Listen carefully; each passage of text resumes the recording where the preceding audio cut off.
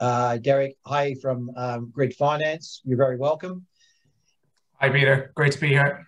Thank you very much for accepting the invitation. Also, Chris from Spark Crowdfunding. Chris Burge is here as well. G'day, Chris. Hi, guys. If you're working from home, Chris, we probably should have worked in the same office. We could have been together. No mask necessary. And g'day to Colin. Colin is joining us from Flender. Colin, again, thanks for your time being here today. And each of you are going to do your own presentation. And I will kick things off sort of by going through an opening presentation. Now, forgive me if I do look across at the screens. I'm just keeping an eye on what the slides are. So I'll just start sharing screen with the audience. And a few of you that were diligent and got here at 1 o'clock would have seen one slide up there already. And I will just go back to that slide in a few seconds. Here we go. So, gents, for the moment, you might just go on to mute or just turn your cameras off, and I will go through this presentation. Forgive me here, I'm just trying to speed that up. Hopefully you can see the presentation. Yes, all good, Peter. Thanks for that. And every so often you may hear Chris, Derek or Colin jump in just to confirm that the presentation's showing. So look, I just did a quick introduction there for Derek, Chris and Colin. We're looking at project crowdfunding, we called it, as a new regulated industry for Ireland, opportunities and challenges.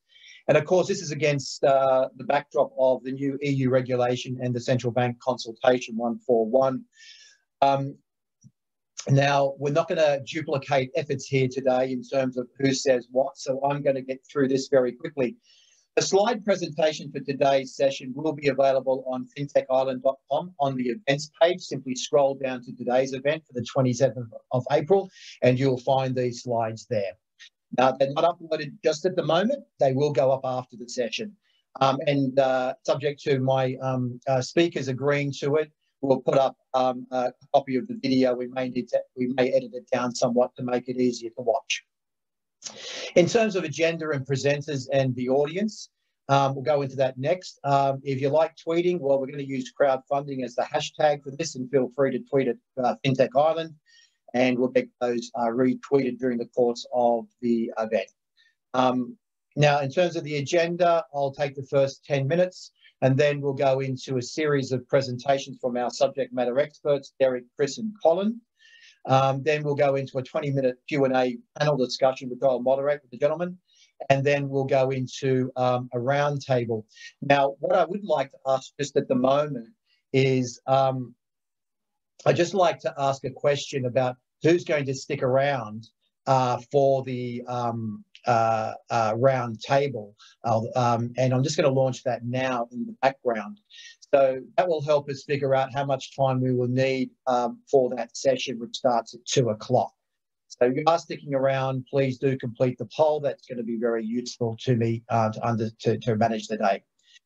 In our audience today, no surprise, we have crowdfunding folk. We also have fintech and regtech from other industries.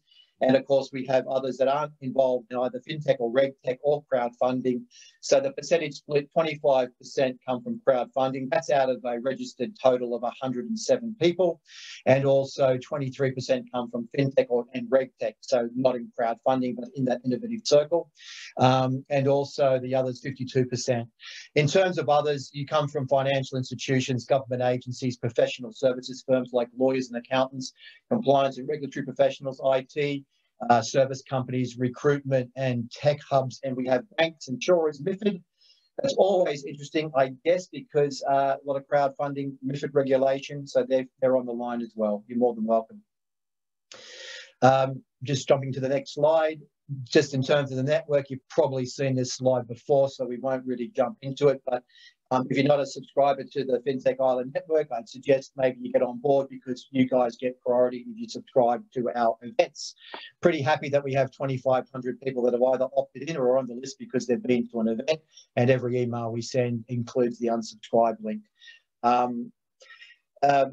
Just a shameless plug for an event that we're going to do on Thursday, the 6th of May. That's actually up already. And the reason we're putting this one up just here is because on the 8th of April, we run an event on getting authorised as an e-money firm or a payment services firm, and we put in about virtual asset service providers. And indeed, actually, that's sort of relevant to crowdfunding in some respects. But given the launch of the legislation in that area on Friday last week, we're now going to host a special event on that. So that's up and running on Eventbrite and our website, which you can have a look at. Now, in terms of the survey that we're doing at the moment, I just want to point out two things from the Fintech Ireland survey. Firstly, that is debt funding and equity funding are considered by those who do our survey, have said 270 plus respondents as being key challenges.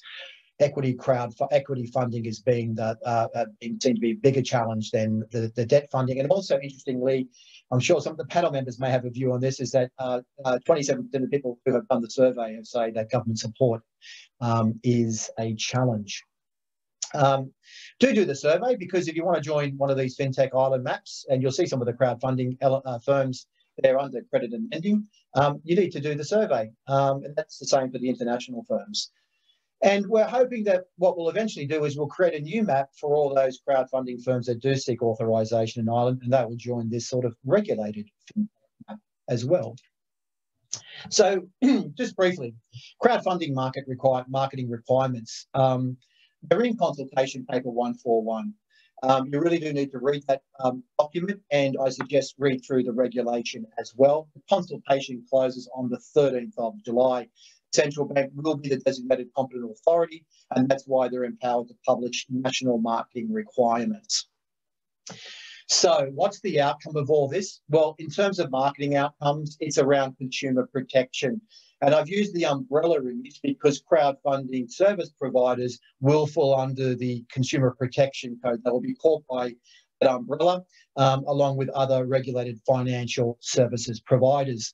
I might go through some of these slides relatively quickly because we'll pick up on these again during the roundtable. But I think what's important to point out at this stage, is that in terms of marketing outcomes, they must be fair, clear, and not misleading, and be consistent with the information in the key investment sheet, or what we call is the KISS. And they must be clearly identifiable as marketing communications, and they must ensure that marketing communications, the CSPs, that is, the crowdfunding service providers, do not disproportionately encourage investment in one crowdfunding project over others.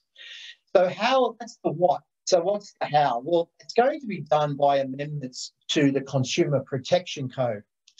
And why? Well, the outcome is that Irish consumers will now or soon will receive the same protection as regards advertising communications they receive from crowdfunding service providers as they do from other financial service providers such as banks, insurance companies, and intermediaries, and so on. Now, these slides are a little bit ugly, and the detail is here, so I won't stop and go through them in immense detail. But look, under the code, you start really at Chapter 9, and I call it Code 9.1, which actually means Code Provision 9.1. That's the unofficial consolidation of the Consumer Protection Code image I'm using there, and the actual code will be amended by Section 117 of the Central Bank Act. But again, there's going to be a need for a regulatory disclosure statement. The CSPs are going to have to ensure that the advertisement's design, presentation, and content is clear, it's fair, it's accurate, and it's not misleading. So terms that we're probably all familiar with. And does not influence a consumer's attitude to the advertised product by ambiguity, exaggeration, or omission. And we must ensure that the advertisement is designed so it can be reasonably understood to be an advertisement. That one's really important. So the name will need to be shown together with the key information. Now, there is a very big warning statement the central bank will ask for in what's called the KISS document, but there is actually other abbreviated forms that will go into advertising. Now, we need to ensure the warning statements meet certain criteria in the crowdfunding marketing requirements. And so Warnings aren't required if the advertisement does not refer to the benefit of a product or a service, but only the names of the product or the service, or an invite to a consumer to discuss the product or the service. So that's fairly interesting to have a look at. Just conscious of time here, I'm going to run over by about 5 minutes on my presentation, but I will make up the time in the Q&A because some of these points just need to get out in order for the Q&A session. But crowdfunding service providers, they're subject to specific requirements to ensure that any recommendation or commendation quoted within an advertisement is fair. So you've got to get the consent of the author if we're going to be using an author. We have to state if the author is, and I've got this in italics, in any way connected or has received a reward in relation to the recommendation or commendation. And using comparisons and contrasts in advertisements, it must be done in such a way to use those that are verified facts or use reasonable assumptions and be presented in, again, that clear and fair and balanced way and not omit anything material. And we need to ensure that the advertisement, if it contains acronyms, state what those letters stand for. So probably things that a lot of folk are sort of quite familiar with. There are other specific requirements around the impact of taxation and also a statement, promise or forecast, whether it's contained in the advertisement code 9.11. And also if there's any promotional or introductory interest rates. I won't stop on each of these points because we'll come back to these in the roundtable.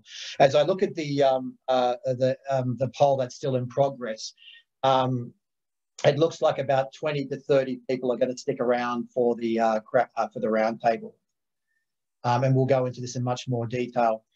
There are other specific details in the proposals as well, and as I mentioned earlier, is the proposed warning statement. Now, this is the warning statement that goes into the key information, or what we call the KISS. I just call it that for short, actually, from now on, the KISS. And we've got to point out that the deposit guarantee scheme and the investment compensation schemes aren't applicable to crowdfunding ventures. And also, I've got in the red box, you may not receive any return on your investment. This is not a savings product, and we advise you not to invest more than 10%. So that's the proposed warning statement. So that's what the industry needs to have a think about, whether it's happy or not with that, including you may not be able to sell the investment instruments when and if you wish.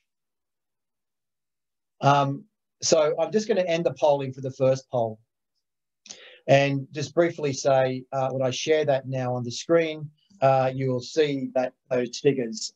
So we've got about 20 folk will stick around for the event after 2 o'clock. There are two warnings that are being proposed in advertisements. Options A is warning, investment in crowdfunding projects entails risk, including the risk of a partial or entire loss of the money investment. And option B is a slightly wordier one. Warning, investment in crowdfunding projects entails risk, including the risk of partial or entire loss of the money investment. And your investment is not covered by a deposit guarantee scheme or by an investor compensation scheme. Now, just at the moment, I think what I'd like to do is I'm just going to put that poll out there and just see what the audience thinks on that question. Option A, do you agree it should be option A, or do you think it should be option B? And this poll that I'm putting up there is actually a yes or no. There's no other option, like I have no view. Other polls we'll do during the course of the hour, we'll have that up there. So at the moment, just looking for those. I'll let those go through because the question is in the poll as well. Again, we're all around clear and consistent presentation of information and ensuring that, you know, the intended outcome is that consumers receive an equivalent level of protection in relation to marketing communications for crowdfunding as are in place for other firms, other regulated financial services providers. And also that consumers will understand the risk of potential loss of some or all of their money invested in relation to their crowdfunding investments. Now, I'm going to stop there because the next series of slides really come out in relation to the roundtable. So I've left the poll open at the moment. It's been going for 1 minute and 13 seconds. I've finished my current presentation. And at the moment, we're looking at 71% went for option A, which and option B received 29% of the votes. And I'll come back to that in due course. So, gentlemen, I went through a presentation relatively quickly just to discuss what's in that code. Your discussions are going to be really who you are, what you do. Derek, do join the call, please. Yep, I saw you pop up. Please do join in. Derek's going to set the ecosystem of crowdfunding for us, talk about some thoughts around the regulation on his business, and anything else that crosses his mind before we'll jump into the panel discussion. So, Derek, I'm going to stop sharing my screen. And sir, it is over to you. Thanks, Peter. And I'll just bring this up on screen here now. While you're doing that, I've just shared the poll results with the audience. So 71% option A and 29% option B. And I'm going to stop sharing so Derek can take over. Over to you, Derek. I'm going on mute. Okay.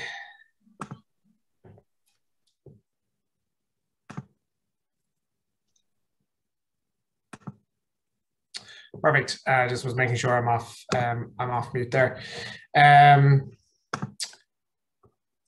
Okay, great to be here, Peter, and to be with Chris and Colin.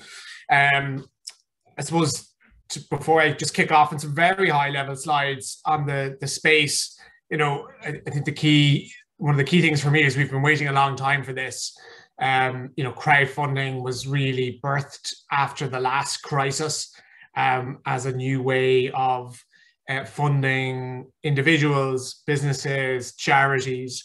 It was the original design of the sort of crowdfunding or peer-to-peer lending model dates right back to 2005 with Zopa in the UK. So this has been around for quite a while. I think it's fair to say that everybody in the space would agree that the size of the space is smaller than would have been expected at this point. And that's partly correlated with the lack of a regulatory regime. You can see the commensurate success of the crowdfunding and particularly the peer-to-peer lending sector in the UK after the UK government really roundly embraced the space after the last crisis and put in a very specific, well-designed regulatory framework, which included a sandbox environment in the FCA. So it works to standardize rules and technical requirements in a new space like this because it helps grow the space. And one of the big things that we're looking towards is, you know, how much does it grow the space? And, you know, are we going to see hockey stick growth, or will it continue to be, you know, solid sort of double-digit growth on an annual basis? Nobody has the answer to that question, but we'll hopefully find out over the next few years. So just for the audience, just to refresh the different types of crowdfunding, and for those who are practitioners, it's you know, well known. Really 4 different pillars. You have a community or non-return based crowdfunding, and then you have financial return crowdfunding like grid finance and Spark are in, and Flender. The community crowdfunding includes the likes of Kickstarter, which are reward based. Crucially, this new regulatory regime does not cover and has no intention of covering the community-based or donation-based crowdfunding or reward-based crowdfunding platforms. You have the likes of GoFundMe, who are within that cohort as well. So they all stay outside of this regulatory umbrella. Equity crowdfunding, peer-to-peer lending are covered, and you know, the regime speaks very clearly to how platforms and firms comply. Of those two, you know, peer-to-peer has certainly been the most successful on this side of the pond, whereas in the US, I think it's fair to say that equity crowdfunding has been more successful. One of the big things here from a regulatory perspective will be the denoting of investors as either sophisticated or unsophisticated investors. I know on our platform we apply a suitability test to everybody that lands and joins our lending community, but there will be enhanced criteria for unsophisticated investors in particular. Just a little bit more detail then on what, in this example, a peer-to-peer lending platform operates. The platform is an intermediary. At the end of the day, that's what they are. They are simply connecting those who have capital with those who need it, and they charge a fee along the way. In some cases, it can make the money significantly more expensive than the bank, and again, part of the sort of interest in the next few years will be to see how this sits alongside sort of bank financing. Will it replace it? I don't think so, but it certainly has the capacity to complement a lot of small businesses that can't access finance with the banks, or can access it but wants faster and easier to access funding. But I don't envision at any stage in the next decade that crowdfunding platforms will be able to provide funding as cheaply as the banks. And that's no bad thing. There is an obsession certainly in this jurisdiction around credit pricing, and no focus at all on accessibility. And absolutely fantastic to be able to access lending with a central bank, government subsidized bank at 3 or 4% if you can get access to it. And the reality is there's massive cohorts of the economy and the small business sector in particular that can't get access to funding. So this graph speaks to the role of the platform. It's to really originate the loan opportunity, to fund it from its pool of lenders, to credit check it, and then to administer that loan over the lifetime of that loan, or if it's an equity investment, to be the sort of fiduciary holder of that equity security until there's some form of liquidity event. So that hopefully gives a little bit of insight into how a platform works at a very practical level. So European crowdfunding, as I said, there's been a long wait for this piece of regulation. We would have advocated very heavily since we were founded over 8 years ago for a regulatory regime akin to what is in the UK. And the very clear response was, from Department of Finance, is that we have to wait for European regulation, and that there was no basis to have an intermediary sort of regulatory regime. So it's been a while coming. It's great to have it.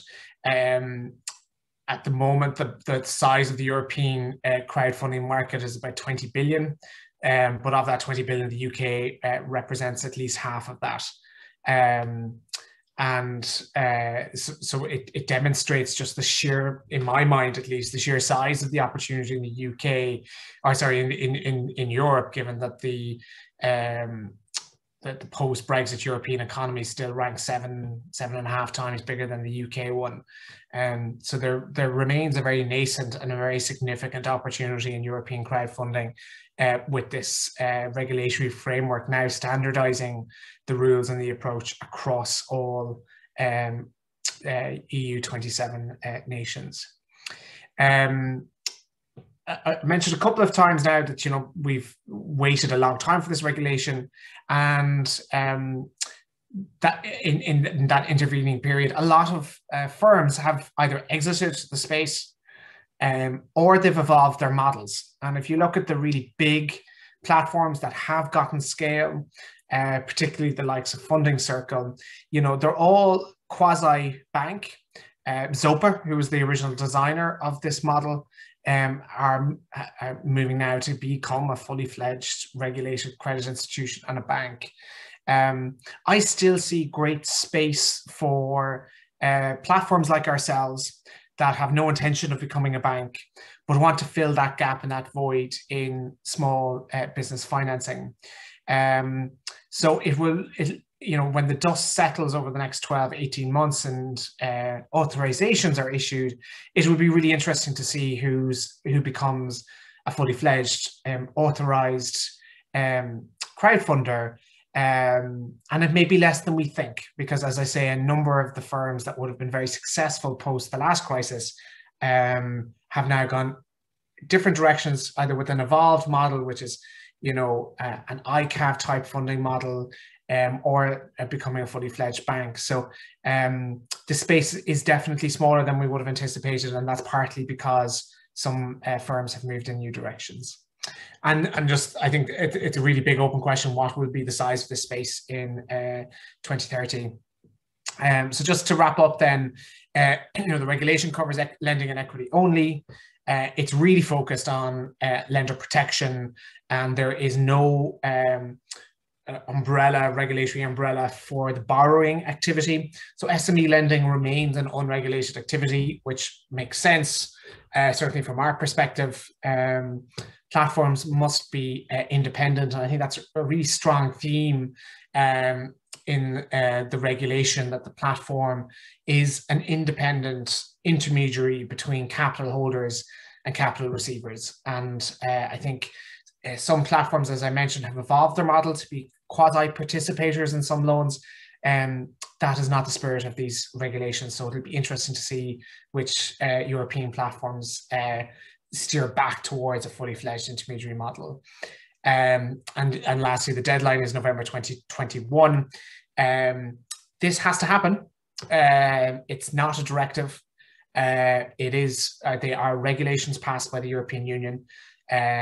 So both ESMA and CBI have to make this happen by then. So it's going to be a very interesting sort of 12 months as lots of firms like ourselves sort of grapple to become authorized by that date. So hopefully that gives everybody a little bit of a flavor. I'll just stop sharing of the overall landscape, and I'm happy to, I think, pass over now to Chris. Perfect. So thanks very much, Derek. Chris is going to join. Thanks for the presentation. Thanks for those slides. Some very interesting points there, particularly around your thoughts on the intermediary between the capital holders and the capital receivers. So I didn't actually do justice to Derek when I introduced him. I have known Derek for many, many years, and as I've known Chris as well. And they really are part of this fintech community where they are great to have a conversation with. So I want to say thank you, Derek, because you've been very supportive of the things that we've been doing over the years. Hopefully we've been supportive of what you've been doing at Grid, and Chris, for you, and I'll be saying the same to Colin when he comes on board.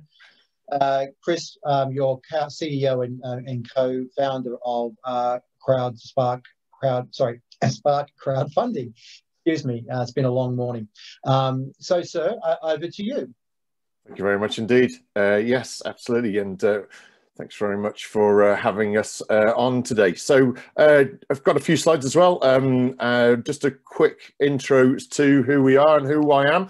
Chris Burge, as Peter said, CEO and co-founder of Spark Crowdfunding. We've been around now for the last 3 years. We were incorporated in May 2018. So yeah, three-year anniversary is coming around the corner. And in that time, we've helped kind of a number of businesses. Over 20 businesses now have come onto our platform and have raised funds with us.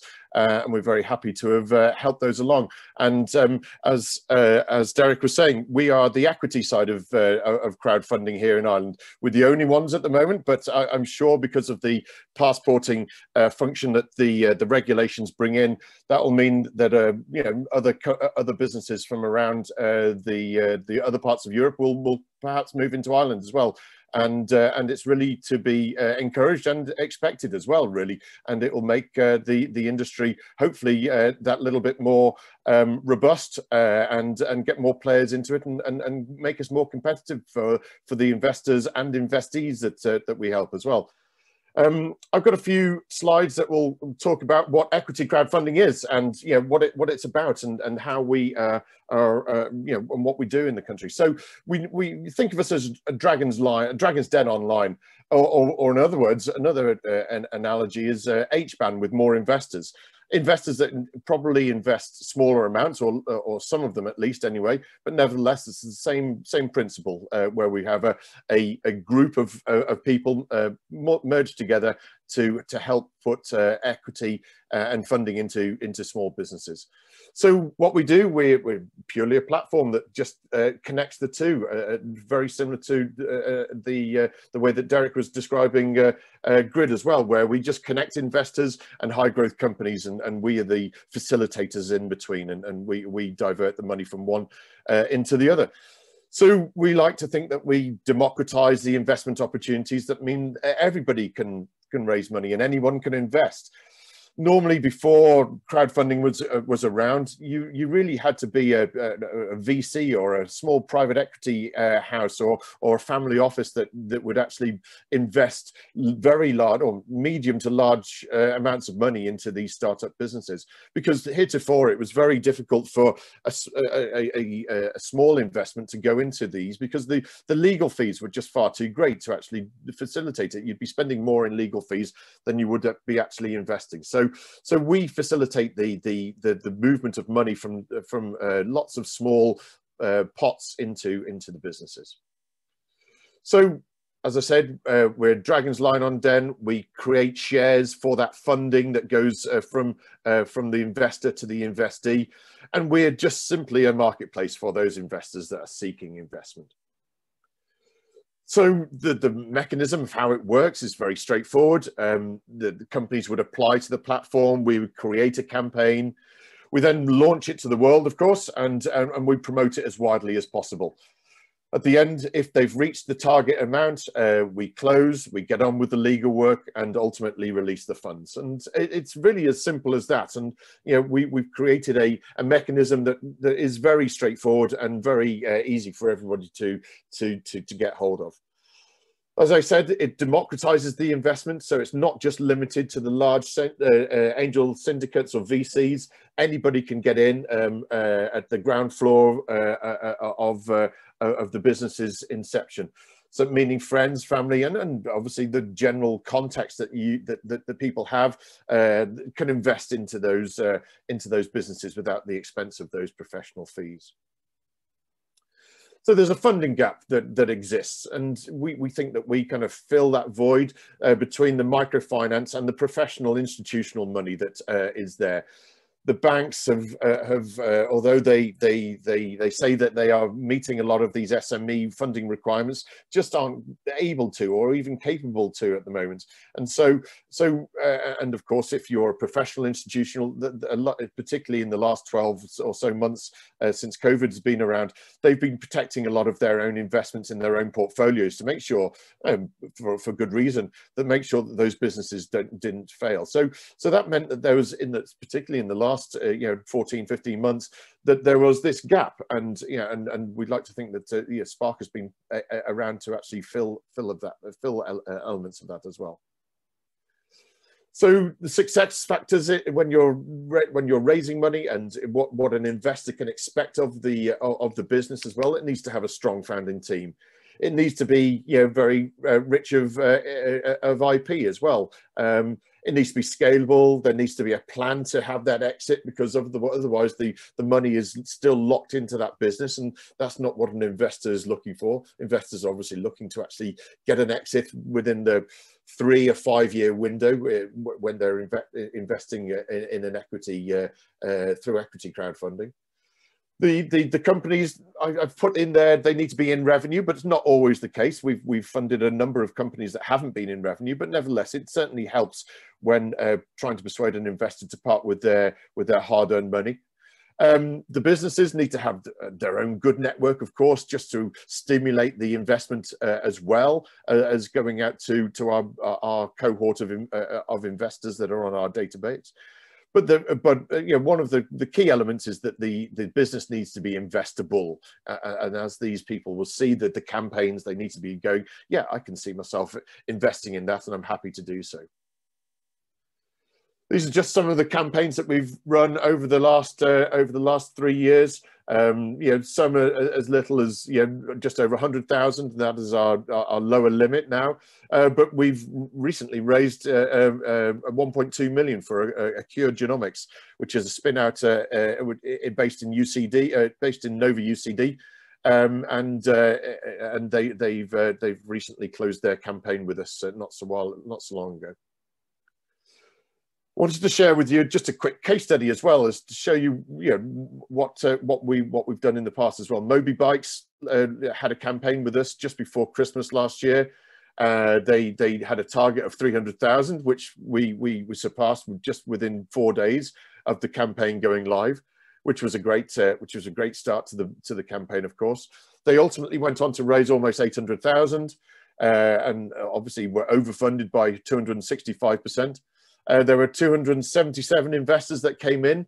The maximum single investment was 75,000 euros into the business.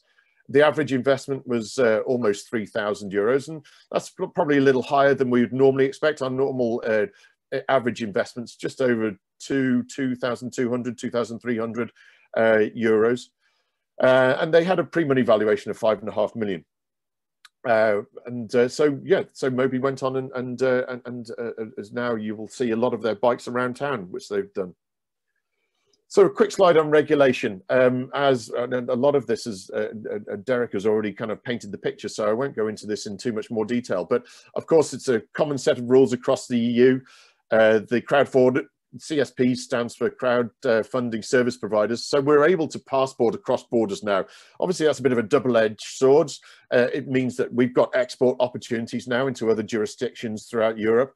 But of course, there are others that will probably come into Ireland as well and start providing a service here as well, which, as I say, is totally expected and understandable. And hopefully, as I say, will make the market just that little bit more keen for everybody, both for investors and for investees as well.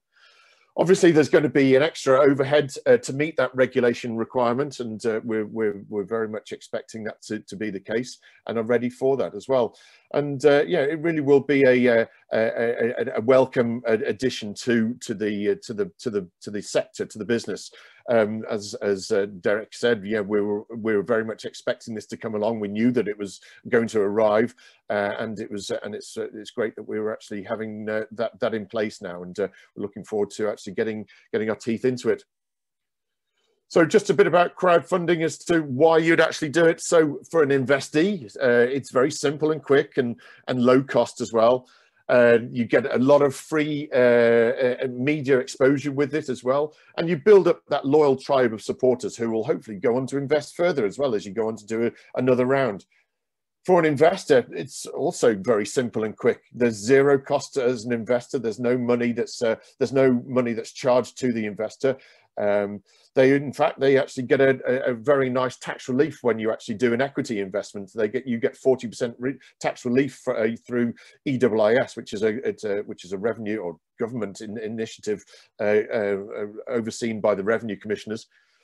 There's also no upside cap on investing in the equity business. So if the company goes on to be the well sought after unicorn, then you will get that uplift in your investment as well with that. And of course, you're supporting young Irish businesses and giving them the leg up that they require in order to get out into the big bad world as well, and create their businesses and grow those.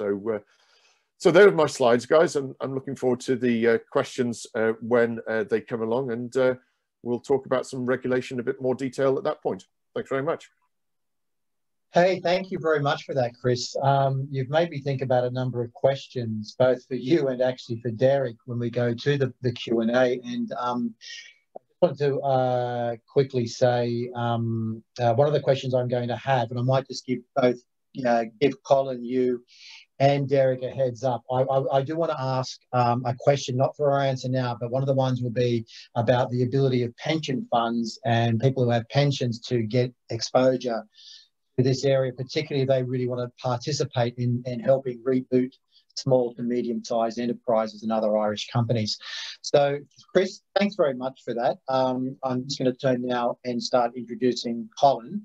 Colin, before I do, I just think it's important that I give a bit of a shout out to some folk that are on the call today, not mentioning any names, but in addition to Ireland, we have people on the call dialing in from Pakistan, the UK, as you'd expect.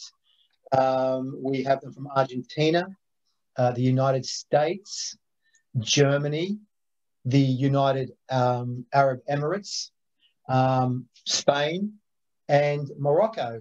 But in particular, a shout out to the folk from Australia, given my accent, that are up at some unearthly hour near midnight down there that are tuning in to listen to you guys. So, Colin, no pressure. Colin, you're head of Originations at Flender, and so over to you. Thanks, Peter, and thanks to Chris and Derek. Really interesting presentation there. So, yeah, first things first, look at the Flender, delighted to be part of this discussion roundtable. I think to set the scene, look, we would welcome, you know, a regulation, especially in the area of marketing, that's coming up in the next few months, and indeed across the whole industry for I suppose, a range of measures and needs. And look, I just said I'd put that out there. So look, just to introduce myself, as I said, just a quick pitch. I joined Flender in 2018, primarily. First things first, it was in the role of head of partnerships, and then I moved into head of originations last January. So we merged our partnership and intermediary channel in January 2020, and you know, our focus is on, you know, a personalised lending offering with obviously matching our best-in-class financial technology. Previous to Flender, I was in Bluestone, Hayes, and AIB, and that was primarily across credit, business development, and sales over that time. And I'm an active GA, rugby man, and for my sins, I'm a United supporter. And my claim to fame is that I won an All-Ireland minor with Roscommon, and yes, I was an escort in the Rose of Tralee. So moving swiftly on, so there's a bit of background on myself. So yeah, so I suppose a little bit more about Flender, more importantly. Flender was set up in 2015, commenced lending in 2017. So we actually went through, I suppose, a raise through Cedars platform based in the UK, and we raised just over £500,000 to actually establish the business back in 2015. The company became FCA approved in late 2016, early 2017, and the focus was initially to actually commence as a social lending platform, which was looking at the whole area of startups and people that had social circles that were looking to, I suppose, commence businesses. Unfortunately, you know, I suppose, you know, lending to startups, especially in an unsecured nature as we do, was extremely tough. And you know, we quickly realised that to scale the business, we needed to, I suppose, implement a more, I suppose, stringent credit policy into the business. So we transitioned into a mix of crowdfunding and institutional lending late in 2018 with the onboarding of a senior institutional lender. So we did adopt a more strict credit policy and with higher ticket sizes. Our focus, of course, like all the other speakers, is to assist SMEs with a faster access to working capital and cash flow, where, you know, perhaps some of the banks have exited in recent weeks and months. You know, we anticipate a big opportunity there for us over the next while, but also we want to merge that with the lending opportunities via our crowdfunding platform as well to consumers, and that's why obviously this regulation in the consumer segment is very important. But the focus is to try and become a leading SME lender. We have a really exciting strategic partnership that we hope to launch later this year, which will hopefully make us a household name. And then our aim is to, you know, grow locally and then into continental Europe, hopefully into 2022 and 2023. So I suppose, you know, in terms of Flender itself, I just skipped a slide there actually, sorry about this. Yeah, so in terms of Flender ourselves, you know, our focus is I suppose, in helping SMEs across Ireland. And, you know, as you can appreciate, you know, we do offer investment opportunities on our retail marketplace.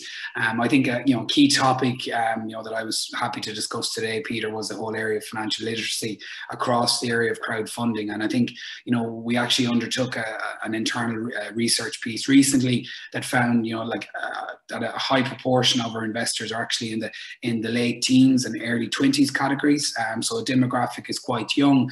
And, you know, I suppose literacy in that space of I suppose, the whole investment area, you know, for us, we feel is an area that probably needs some, you know, education around that. So, you know, what we encourage is, you know, and what we will be encouraging is, you know, if people are looking to become investors on the Flender platform, you know, to really, you know, specifically understand who they're investing in, what areas they're investing in, what are the macro economic factors with investing in a company of that sector, of that scale, you know, what element of risk do they want to actually proportion, you know, to their investment piece. So obviously we adopt a price to risk philosophy. So, you know, naturally enough, the higher the interest rate, the higher the risk. So, you know, part of obviously the marketing communications and regulation would be probably to emphasize the risk associated with, you know, higher interest rate loans. And, you know, as you can see here, you know, we have a blend of, you know, in the low 8s up into the you know, high to low teens. So naturally enough, we're trying to evidence and show and educate people that, you know, that there is a range of investment opportunities there. So, you know, it boils down to knowing your customer, doing your due diligence, knowing the sector you're looking to get involved in, you know, how long you actually wish to invest for, and what element of risk you want to proportion your money to, because, you know, as I said, you know, all your capital, you know, can be at risk unless you diversify accordingly. So, you know, as a whole, you know, we want to improve the financial literacy of crowdfunding and peer-to-peer across Ireland over the coming months ahead. And, you know, as a whole, you know, Flender would welcome the introduction of this regulatory piece, and indeed across the whole, you know, the whole crowdfunding sector going forward. In terms of case study, so Richard Gleeson of Highbold, good example, you know, a really strong business based in Tipperary, came to us looking for $250,000 to use as cash flow for his business, was importing from China, obviously pre-pandemic, and obviously once the pandemic hit our shores, you know, there was an issue regarding supply chain, and obviously invoices were obviously being extended in terms of days past due. So we were happy that within 72 hours we were able to turn that around and actually assist his business for cash flow purposes. So, you know, primarily Flender focuses on cash generative Irish SMEs that are looking for an alternative to that of the banks or other players in the marketplace. So, you know, it is our, you know, feeling that there's a huge opportunity there to take advantage of, where, you know, we don't sell on price or we don't sell on rate, we sell on, you know, the value of, you know, speed, efficiency, and the whole relationship piece. So, you know, I think, you know, moving forward, you know, we are hopeful that, you know, in the post-pandemic world, that there will be serious opportunity for our services because of our financial technology. Then I suppose just to summarise, you know, again, getting behind the Irish SME sector, we will be launching Project Green. So we'd ask people to stay tuned with this over the coming days and weeks ahead. So focus is on trying to assist and help reboot Irish SMEs with, you know, those efficiencies of speed, you know, and transactional ability, you know, ahead of the banks and possibly other incumbents in the market. So we are hopeful that project will assist many SMEs in a post-COVID environment. But so as I said, that will be launching in the next coming couple of weeks there. So look, thanks for listening. I kept it short and sweet. Happy to answer any questions at the end about Flender, or indeed anything to do with the platform. So look, thanks again for the time and the opportunity. Hey, Colin, thank you very much for that. You know what, we actually missed a trick. Had I known that you were an escort in the Rose of Tralee, that's what the event would have been about. So I'm hoping lots of folk are going to ask you lots of questions about that particular experience. I'm going to log off now. Bye. Derek, feel free to join in with us now. We don't have that, actually, we've got a couple of questions which are coming via chat, and I have a few questions from myself, and also, actually, after putting out the call to arms for the chat, there's a couple of questions coming in. So I'll start with the one that came in via the chat. And I will just need to open that again so I have it in front of me. Oh, I may have lost it in here, but here we go. It's from Mark Bonham, and Mark asked, what are the panelists' views on equity sales in crowdfunding? It's easy to invest, but the same platforms don't appear to have a clear framework on sales. Any views on whether there is a clear framework on sales? And I guess, is this consultation paper going to help? Or if you disagree with, not disagree with Mark, but if you've got another view, feel free to jump in. But I'll just repeat that because I may have confused you by talking too much. What are the panelists' views on equity sales in crowdfunding? Possibly to do with the equity side of things that we supply. So yeah, of course, it's very easy for an investor to invest, but yeah, what is their exit, in other words? So where will they actually make a return on their money? And that perhaps isn't as clear as as it could be. But it's very much a scenario where nobody knows what the exit will actually be. There are probably designs where the companies would like to kind of have an exit after 2, 3, 4, 5 years, absolutely. But who knows whether there will be a buyer at that stage? And this is the risk, I suppose, if you like, about equity crowdfunding. You don't know when that actual risk you don't know when that sale will be. So it is an imponderable. It is not known. There can be no guarantees given about it, but that's ultimately what you're investing in. And I think that's what Mark might be talking about. If not, then maybe he can kind of just drop another line and clarify it for me. But I think that's the answer that I'd give anyway for it. You're on mute, Peter. You're on mute there, Peter. Yeah, I'll just make the same bad comment that you just get beaten into submission now when you're not on mute, so you always forget to take yourself off. Apologies for that, everybody. Just, Derek, one thing I wanted to ask you was just to talk about a couple of examples maybe where grid finance has been involved with helping SMEs. I mean, all of you made the point about, the economy, and obviously COVID's provided a number of challenges, a number of opportunities. Maybe some things aren't as bad everywhere as everybody first thought. But, every time I look around the webinar sphere, I see even the Irish government, the ERSI, doing webinars on rebooting Ireland. So I wonder, Derek, if you have any examples of that yourself, and also, how do we get a collective effort in that regard through crowdfunding service platforms, I should say? Yeah, well, look, we ran a very successful campaign last year to really try and get the government behind the SME sector, because we are acutely aware just how undercapitalized the SME sector is in this country. They're not just undercapitalized, but they're also underfinanced. So we were deeply concerned when the crisis hit, and we saw large cohorts of the SME sector just closing overnight, because we knew that they simply didn't have the capital buffers that big businesses have to withstand that. And unlike bigger businesses, they don't get access to very cheap bank funding or public market funding.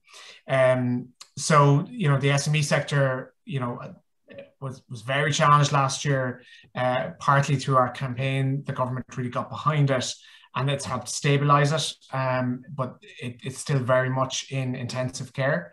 So really what we're looking towards now is this sort of transition away from government support and life support and into a more normalized economic environment, and what impact that has on SMEs' ability to continue to trade. So there's a lot of open questions around that. What we've done, we've funded our own customers and new customers throughout the pandemic. But in the main, and you'll see this with the banks as well as with the non-bank lenders like ourselves, there has been a suppression of demand for debt, only because it's very difficult for a business borrower to, in good faith, enter into a new borrowing contract when there's such uncertainty around their cash flows. Now, what we do is it's very specialized, it's a very flexible form of funding, so there aren't fixed repayments, but nonetheless, just generally SME business owners are very nervous about entering into new debt commitments. as we emerge from the crisis, you know, that transition from government supports will be really key, and managing it will be really key to the success of the SME sector. So in that, there's a big opportunity for the likes of Grid and other sort of non-bank or crowdfunders to support SMEs. But awareness still remains one of our biggest challenges. You know, a lot of SME business owners will just think that the bank is the only place to get financed. So there's a job of work for us to collectively do to build the awareness that this is a really great way to fund your business that doesn't involve you know, going down to your bank branch and going through all of the hoops that the banks typically require you to do. Oh, sorry. Thanks for that, Derek. I've quick question here, actually. Someone, Sai McGrath, said, really enjoyed the presentation. Previously, the European CSP regulation was set up as an opt-in regulation. Do you think generally platforms would have preferred a more opt-in regulation? So in Ireland, obviously, to another question that's sitting there about the difference between the Irish regs and the European regs. Well, the European reg is an Irish reg because it actually takes effect in Ireland. So I think for the person who asked that question, if it's maybe it's a piece of confusion between that piece of paper there, the European regulation, which has to take effect in Ireland, has taken effect, and that which is the consultation paper, which is going to change the Consumer Protection Code. So just to explain that to that person who asked that question. So guys, leading in from that, would it have been better for an opt-in regulation here, or is this actually the right thing to create a level playing field? It's absolutely the right thing to create a level playing field. You know, one of the reasons we campaigned very hard a few years ago for a regulatory regime is to put some boundaries and sort of standard rules in the space so that everybody could know where they stand and you know, what we should be working towards in terms of standards. So the space will benefit enormously from having that level playing field. If you had an opt-in approach, it would end up being a mixture of the Wild West and, you know, good performing compliant platforms, you know. Yeah, no, sure. Same with you, Chris and Colin. Yeah, look, I think it rubber stamps what we're trying to do. You know, that form of regulatory approval gives everybody a degree of, you know, comfort. And, you know, we still, even to this day, you know, the people that haven't heard about Flender, and we are trying to explain, you know, the benefits of crowdfunding and our platform, you know, there is a degree of uncertainty there. What's it about? You know, is this regulated? You know, how do you compare with a bank? So, I mean, we don't have the budgets like a lot of the banks or incumbent players here in terms of, you know, what they have in terms of marketing and, you know, on the regulation side. But as Derek has said there, it creates, you know, a set of ethics and a set of moral standards across the industry, which, you know, we would absolutely welcome. Sure. Yeah, I'd echo that. I mean, it really isn't possible to have the opt-in system. I mean, people will, you know, there's an expense as well with regards to you know, putting in the regulation, and if people kind of opt not to do it, then they have an unfair advantage as well. So no, absolutely, it's the right thing to do, and you know, and we all three of us, it seems, welcome it very strongly. Yeah, that sounds great. And tell me, guys, just across a general question here is, in terms of lending, are you lending to just incorporated entities, or can you lend to unincorporated bodies such as partnerships and sole traders? Yeah, I suppose for the equity crowdfunding, I appreciate that's not relevant equity crowdfunding, but yeah. Yeah, all of the above: sole traders, partnerships, unlimited companies, limited companies. It's right. all in scope. Once it's a business activity, what we don't do is obviously personal lending. Okay. Yeah, we're the same, Peter. So we're happy to lend to sole traders, partnerships, incorporated companies. Where the restriction is if you have an institutional funder on the continent, obviously, you know, outside the jurisdiction, that's where maybe regulatory issues come into play. But if it is through the marketplace and it is through the retail investment platform, yeah, we don't have any restrictions there. Can I jump back to that question there? Thank you for that, Colin. Can I jump back to that question, Chris, around liquidity coming into the platforms, potentially from Irish pension providers, is, I mean, you know, I won't go into war stories, but that's something I've discussed with my own trustee, and the answer is that they don't have a problem with it, but they've just told me by the time they get around to agree it, the opportunity I'm looking at will probably be closed. We've had, we've had experiences along those lines, absolutely. But we've also had kind of, people put some money in through their pension, through their, obviously their trust has to kind of agree to it and everything quite quickly as well. And they've not missed the boat. And, you know, we've managed to kind of get the money in from that. So I don't know whether it is certain kind of trustees that need to kind of have more detail around it than others. But no, it is possible. We have facilitated it, and we'd welcome it and would love more of it to come in. But we also understand that there are some that are perhaps a little bit more conservative and want to kind of do too much. There's no such thing as too much, I suppose, but nevertheless, the checking, and then of course the opportunity has passed, and as you said yourself, so there is obviously a timeline that needs to be adhered to as well with regards to the funding. It has to close at a certain date, and if you're in, and if you're not, then, well, sorry, no, you're not, and that's the case. So yeah, but no, happy to welcome it in, and as I say, more the merrier. You're on mute again, Peter. Sorry, thanks for that, Chris. I don't know, Derek or Colin, whether you wanted to jump in on that particular point. Is that your experience, the pension funds are okay with this, but my experience may just be unusual? I think the pension trustee industry obviously has, or the pension trustee world has a very important fiduciary responsibility for pension assets and their clients. But we've observed some really distortive behavior, that the people who actually own this money ultimately are not getting cooperation from their pension trustee to, you know, execute placing funds on platforms like us in an expeditious way. So I think there's a lot of change needed there in the pension trustee industry to really embrace this space to the benefit of everyone, and in particular to recognize the fact that the pension trustees are simply trustees. They don't actually own the funds. It's their clients that own the funds, and there's a real cultural issue there, I think. Okay, thank you for that. And I guess really this is taken to that point of maybe in terms of risk, and whether the consumer understands the risk of putting their money at risk in these situations, as they are in any other investment. Maybe that's what the trustee is concerned about, to your point about it having the fiduciary role.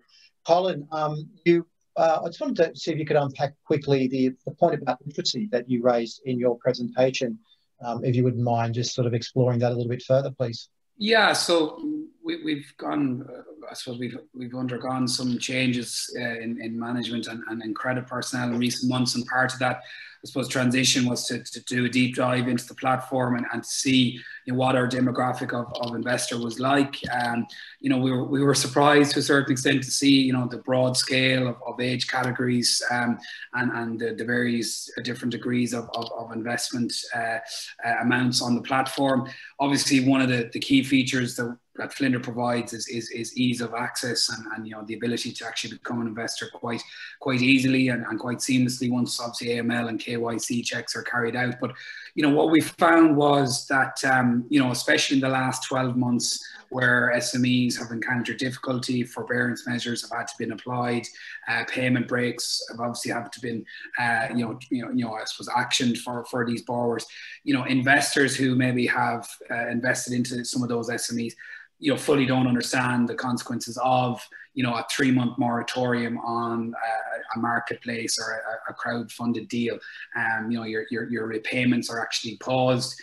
There's no interest payments during that period, but it is obviously lengthened out at the end of the term in essence. So, you know, what we found was there was quite a proportion of younger, I suppose maybe demographic investors who were possibly, you know, getting started, maybe read about it, put a few €100 up, and were looking to get instant, I suppose, success, instant returns. But all of a sudden, 12 months in, COVID has hit, and 3-6 months moratoriums have been applied to their investments. So you know, we took a huge deep dive into that. And for us, we've evidenced that, you know, financial literacy in the whole area of crowdfunding, peer-to-peer, understanding the risks associated with that, the consequences of, you know, not getting a return on your investment, is something that we really want to re-educate these people on.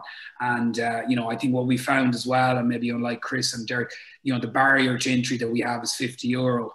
So that's something we're probably looking at to probably lift that quite significantly over the next few months, because, you know, it's very easy for somebody to throw 60, 80, 100 quid, get involved in ABC Limited. ABC Limited doesn't work out, and, you know, these are the people that maybe don't have the literacy in the investment area. So that's something I think you will see, and hopefully that we will be promoting over the next few months. Yeah, you need to get that balance right, because the cost of acquisition of the client, the minimum amount they can invest in, all these rules and regulations you'll have to demonstrate compliance with. Guys, I'm just going to quickly jump into sharing a screen here with us, with you again. Now, we did say what we'll be doing today, and I'm just having a look at the audience numbers. The actual same number of people who said they're going to stick around between 2 to 2:30 are still participants on this call now. So those folk will end up, I suggest, staying until 2:30.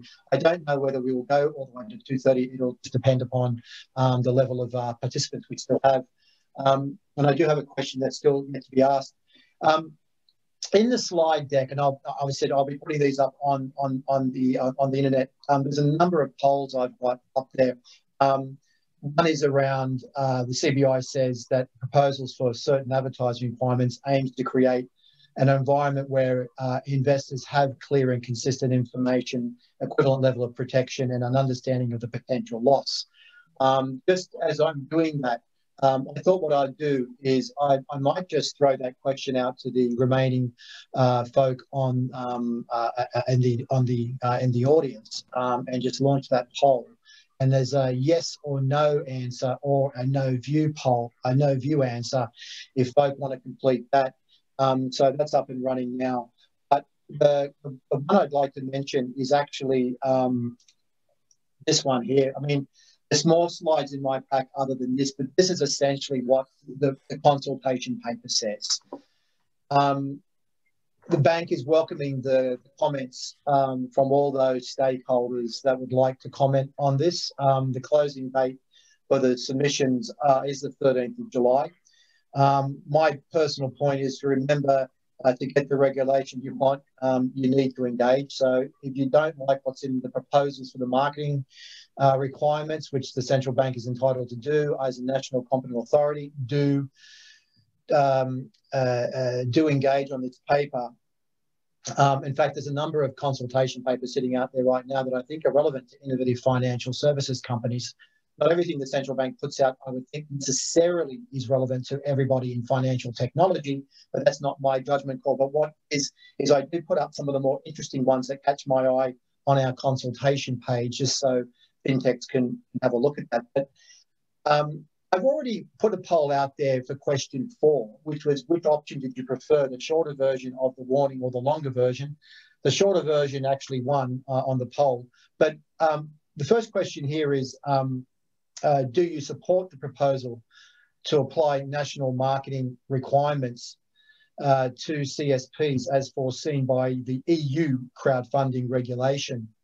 Now, majority of people who have answered the last poll question, I'm going to end the polling and share it, will probably say they do support the proposals, because in this poll, definitely 84% of folk are saying that the proposals for these advertising requirements, you know, will probably meet the intended aim for investors to have clear information. So I'll stop sharing those results for that one there. But what I will put up, just while we're discussing it, gents, and look, I'm not actually asking to put you on the spot here from any of these polls or any of these questions. I just think it's useful for those that may want to join in on a paper later in terms of a submission. They may want to comment. So I'm just curious, question 1. We're generally supportive of the proposal to apply national marketing requirements albeit, I'm not asking you to comment on the specificities of the paper, but the general proposition. So as I'm looking at that, we're getting around about 88% of participants still online.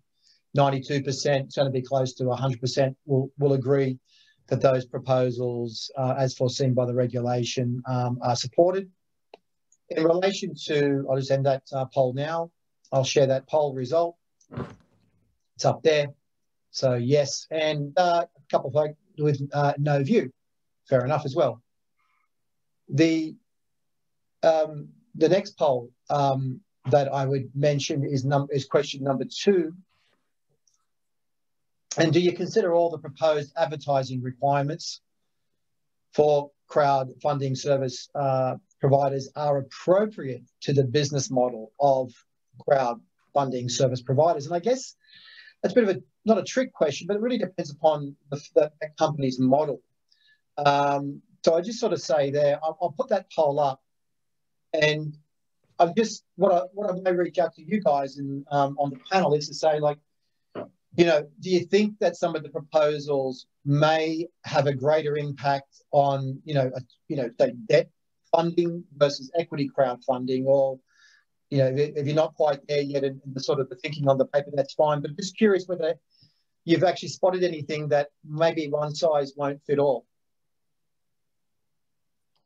I've seen on the in the documentation there's a lot of reference to lending, and I don't know whether that is kind of relevant or not, but nevertheless, whether they actually, well, they choose their words very carefully. So they obviously mean lending when they say lending. So so it obviously excludes some elements to the equity side of things. But listen, I think that there's enough protection in there for both to kind of be kept in check and give the required amount of protection to the investors, which is ultimately what all this is about. So so yeah, I do see some extra steps for the lending side of things, or certain extra wording in there anyway. But no, I think it will still be very robust. Okay, that's fair enough. If anyone else wants to jump in, do so. I'm just going to go to the last question, and we're probably very close to wrapping up in fairness now.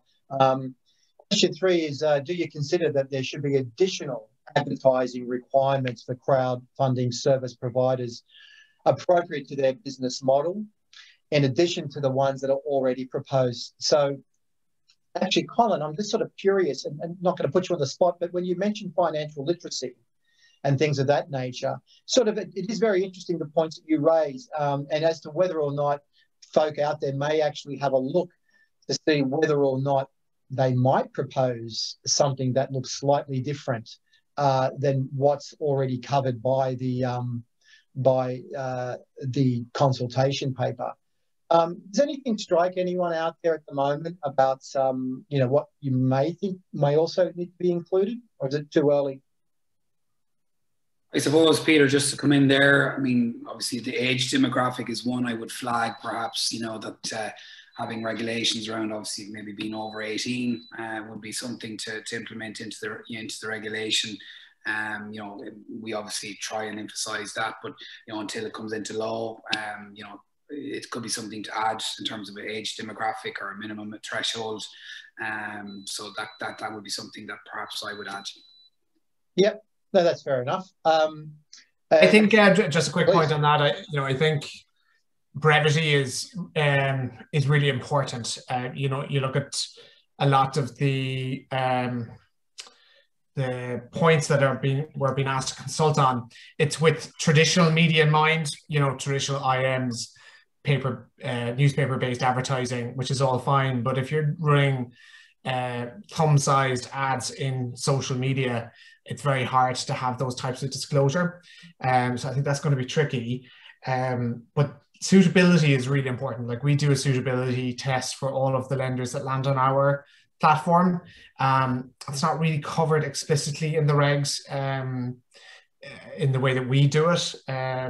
But suitability is really important. And if you onboard into most investment firms and you're looking to make traditional investments, you have to do a suitability test. And I think that's really important. Now that sounds great, and I appreciate that. I'll just put the last poll question up there, which is whether anybody would like us to do a deeper dive into, I'm not volunteering you guys to do this, but of course you're more than welcome to come back for another one. But I think there's a lot of questions for the deep dive, and I think I know why after having another read through it over the weekend in the regulation. So I'll just let that one sit. There's just two quick questions I'd ask, lads, if you wouldn't mind. One's from Samantha Sheen. Samantha's been a participant in one of our events before.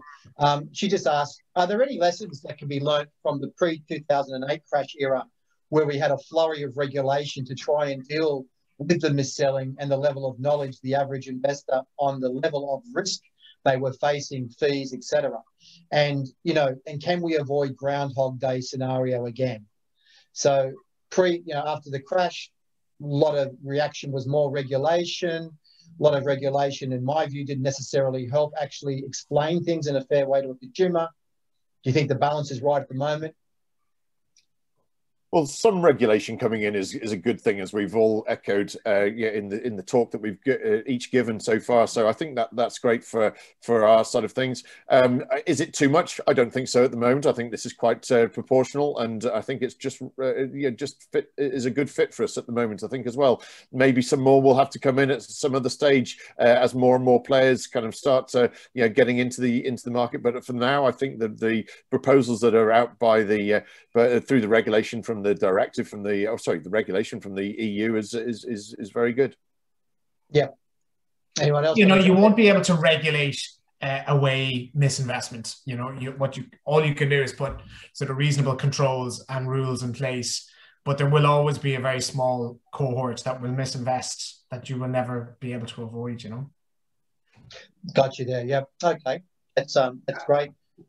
I think this obviously demand will obviously determine, you know, in our space in terms of, you know, for investors. So without demand, and I suppose if there's regulation on the lending side, which there has been for years, you know, that will obviously drive demand for investors. But, you know, if you look at, you know, even in the US, the bank disintermediation piece, pre-2008, you know, it was quite high. It was about 65%.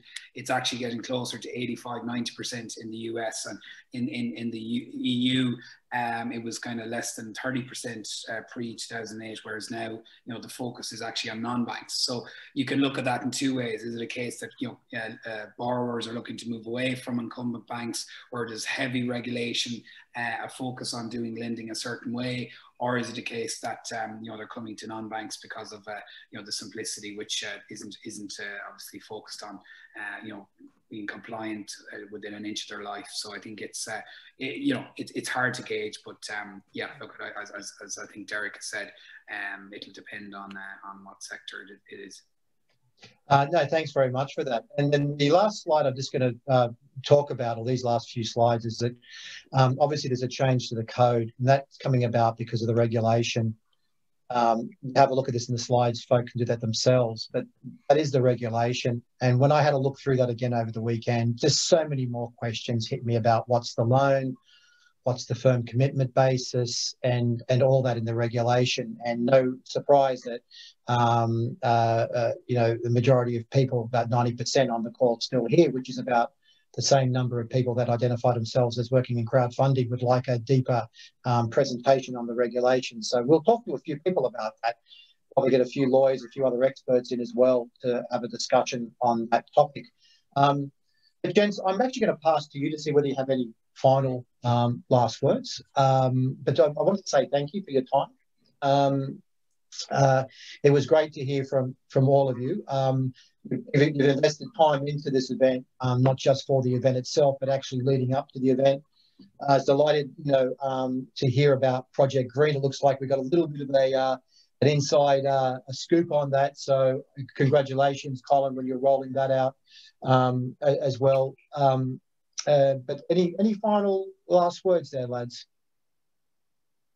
No, I just encourage anyone interested in investing, you know, get on the grid, as we say in grid, and get started in a modest way. It's going to be a regulated space, and it's going to be a very exciting time over the next couple of years.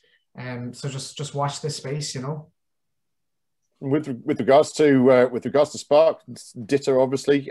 We've actually already embraced an awful lot of the regulation from the UK side of things already. So although we are not regulated yet and will be soon, but a lot of the elements of protection for the investors are already there and established, and we've got many people very happy with the way that the investments have worked through Spark already. So happy to welcome them on board too.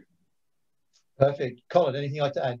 Yeah, look, I suppose first things first, I'd say, look at obviously Derek. I know you've been leading the flying the flag for SME Recovery.ie the last 12 months. So that's, watching that from afar has been really interesting. And look, I think in a post-COVID world, whenever that is, in a few weeks and months, that's going to come extremely important. So I think anyone on the call should really log on to SMERecovery.ie, take a look at that, and try and get behind what Derek and the team are trying to do there. And look at from a Flender perspective, look at, we've had a turbulent 12 months to say the least, but we're very excited about what's lies ahead with the opportunity, in the next few weeks and months. And, we're excited about Project Green, and we're excited about a full relaunch of the Flender brand as well in July. So look at just thanks to everybody for the opportunity.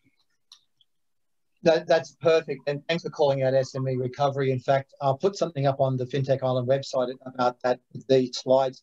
If you have any material that you want to send through to me that you want to be posted up on the website, let me, Colin, Chris, or Derek, please just send that through to me, and I'll put it up as separate to this slide deck here, so folk can just find your material and download that click quickly. So there's my contact details. All of us here today, we are all on LinkedIn. I'm not going to volunteer that everybody on the call is going to accept every request they get. But look, once again, just wanted to say thank you to Derek for joining us today, Chris and to Colin for your insights, expertise, and for those that want to get in touch about working on a paper response back to the central bank, please get in contact with me. Although hopefully after today, most folk will be able to form their own views and may send in their own responses. But just to repeat that, it's important to get your reviews back into the central bank rather than sitting back in 6 months from now and we complain that actually that's not what we wanted to see in the national marketing requirements. So without further ado, give everybody back about 7 or 8 minutes on their time today from the hour and a half we had set aside. Hope it hit all the goals and all the outcomes that you folk wanted to see achieved today. So without further ado. Thanks, Peter. Thanks, Peter. Thanks very much. Thanks, guys. Bye-bye. Thanks, guys. Right.